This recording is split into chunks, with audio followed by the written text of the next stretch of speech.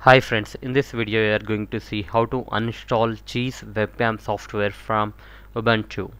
To do that, click on dash and type cheese. Since I have already installed, it will be showing up in the search results. Let's open. See, it is currently working perfectly.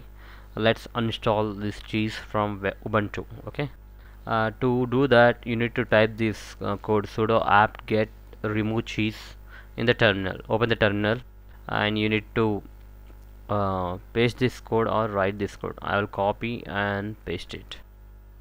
Okay, it will ask you to enter the password and click do you want to continue. Yes.